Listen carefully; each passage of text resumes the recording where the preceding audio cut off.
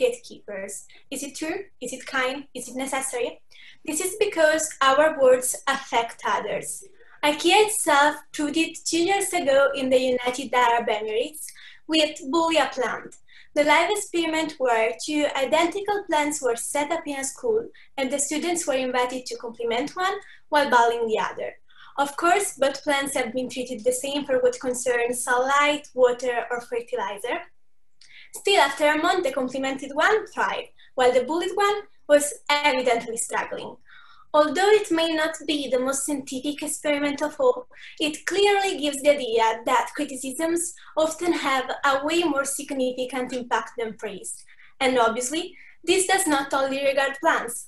Indeed, this human tendency to dwell on the negative more than the positive is called negative or negativity bias, and is believed to be a result of evolution, a way our brain used to keep us safe. The negative bias still exists.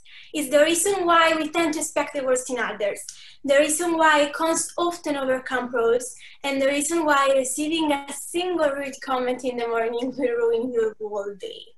Insults, however, involve two parts. Someone gets insulted and someone insults. And even though it's not the nice experience for the victim, it is also not so good for whoever insults. You know, life's a mirror. If you smile at her, she will smile back. And that's pretty much how our brain operates too. It is called illusory truth effect, and it's the phenomenon of believing any information read, seen, or heard regularly true, whether it is or not. So as we use negative words over and over again, the more power they gain over us. And you will never throw a boomerang knowing that coming back it will hit your face. You know, you seem to be all such lovely people, and I like to assume that you don't go around insulting others. Though I know that you do it to yourself. Negative self-talk is a plague we all are, or used to be, affected with. It happened to me even writing this speech. I was like, you know what, I'm quitting, I just can't, I'm down. But why? Why would you tell yourself something that rude that you wouldn't normally tell anybody? The problem doesn't lie in the self-criticism, we need that in life.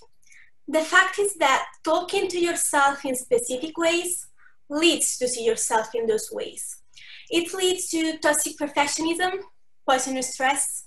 It turns easy into needlessly difficult, and if you believe that you can't, well, you won't. The moment I stopped complaining, my friends can confirm, I started writing something I liked, cared about, and believed in. And here I am. So, to sum up what I've been trying to tell you, if it's not nice, then you probably shouldn't say it. Thank you. Thank you, Matilde. Your positive energy